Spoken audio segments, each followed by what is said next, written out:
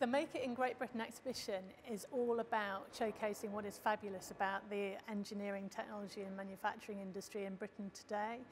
The Science Museum is a perfect place to host this exhibition because obviously throughout our world-leading collections we show many of the things that have been brought into the engineering world over the last 200 years. This exhibition brings us up to date and looks at the future of engineering and manufacturing in the UK, which is actually a huge, huge business. Manufacturing is hugely important. 137 billion into the UK economy, 2.5 million people employed in the UK through manufacturing and engineering. And another thing I think that's really important is the fact that it provides careers for the future and it inspires kids to actually go on and be the scientists and engineers of the future.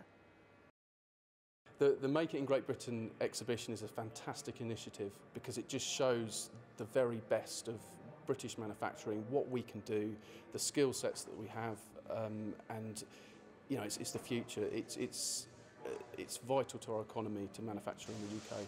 We have excellent skills here.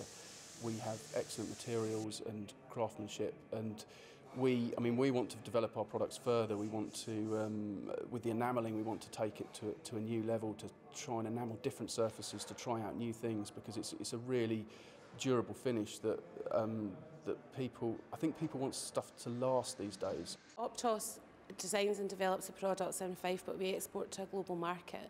We export our major markets in the US. We also export to Australia, to Europe and also to parts of Asia. We have a big emerging market in Japan as well. So the future is bright for Optos, but it's also bright for a huge number of other organisations in the UK that can do exactly the same thing as we can. We've got a huge pool of local talent here and we're using those to develop our products in-house and export them to the rest of the world. I definitely think the future looks positive for British manufacturing. We've got so many brilliant schemes on the go at the moment, so such as the concept aircraft which Airbus have created.